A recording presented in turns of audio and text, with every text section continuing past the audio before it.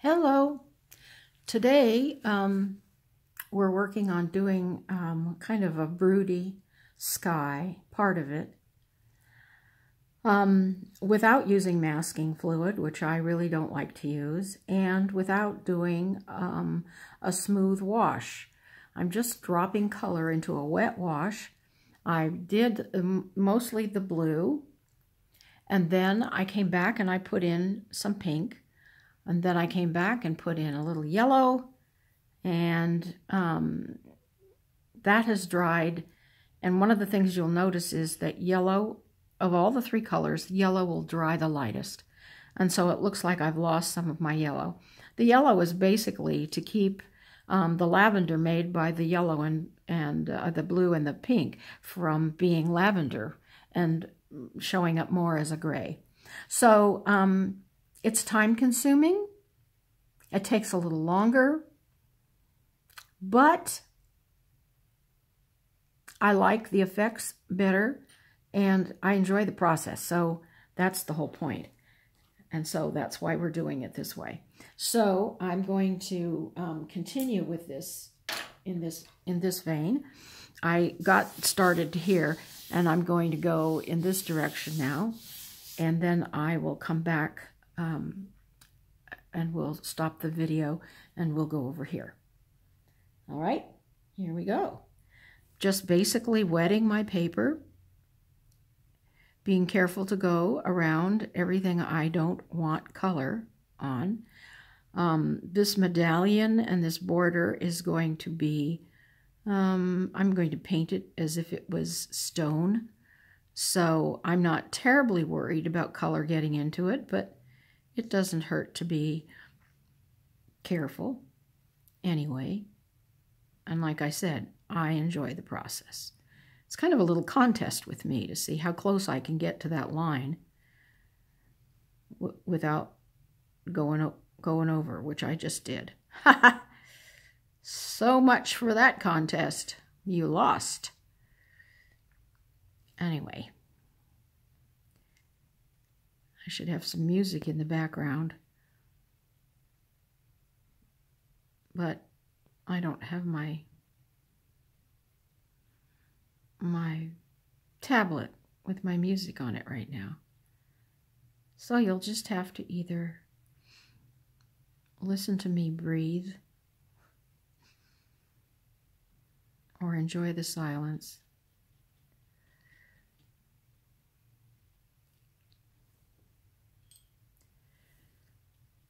Some of these birds are just little marks, and I don't have to worry about going around them, but some of them actually have some white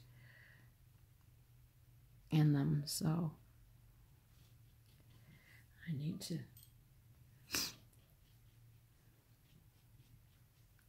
what I like about this whole process, rather than doing a whole wash, is I'm not in a panic to make sure that the wash stays wet, that it all gets done in one fell swoop, a la prima or something like that. I don't like that kind of pressure. I don't deal well with it. It usually makes a mess that I end up having to clean up. So why not just to avoid it in the first place?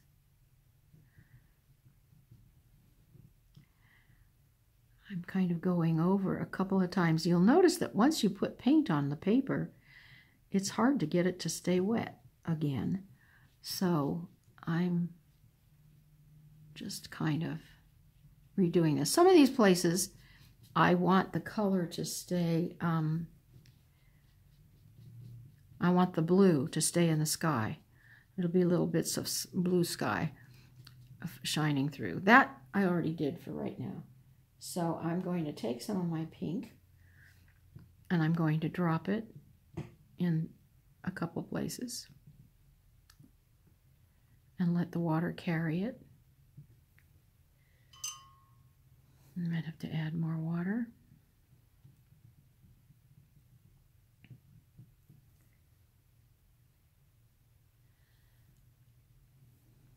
Just got to be careful with that pink. It's pretty strong stuff. That's quinacridone rose. The blue is cobalt blue. And the yellow is Sennelier Yellow Deep. It's like a gamboge. It's a warm transparent color, yellow. As transparent as yellow gets. I have found that it's sometimes hard to get yellow to stay transparent. Sennelier's is the best that I have found. And for a light yellow, I like their lemon yellow. It's about as transparent a color yellow as you're going to get. Aureolin is nice, but it's a little bit more opaque, semi-opaque. A little bit more water in there. I'm going to put a little bit more pink in this area.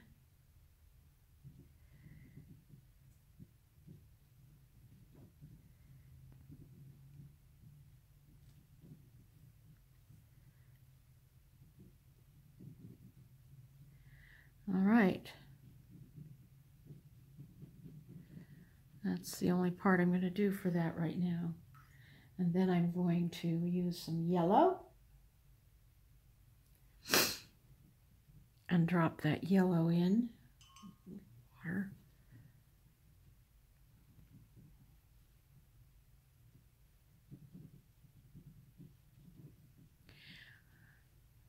I also like this because what you can do is you can get a gray and moody sky as you build these colors up.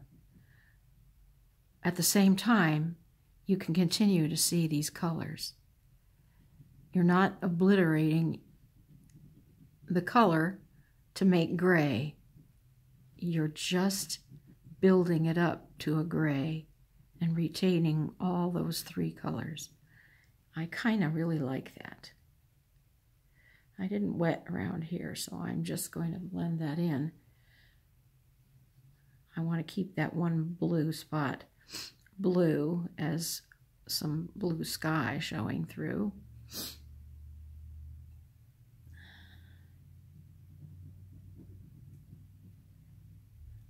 Here.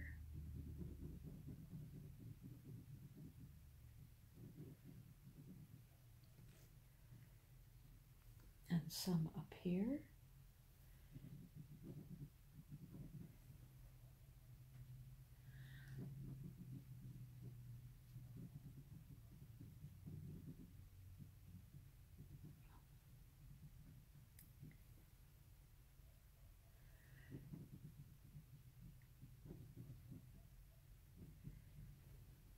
All right. And then on top of that, I'm going to then add the blue again on the places where I would like it to be darker.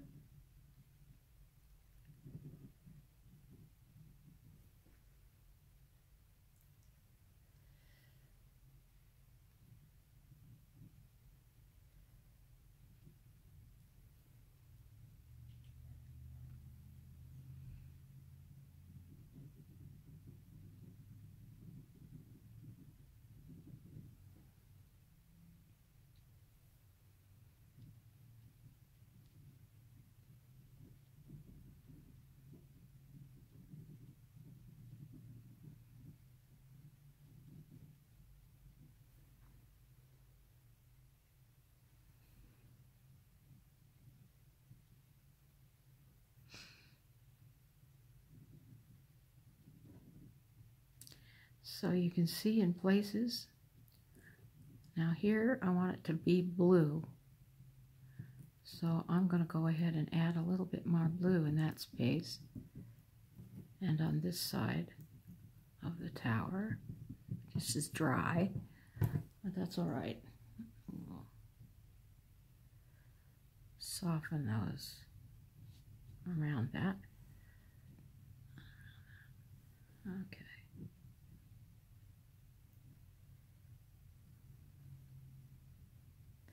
All right, now that's how I'm making somewhat, building up the color. I forgot this one little spot.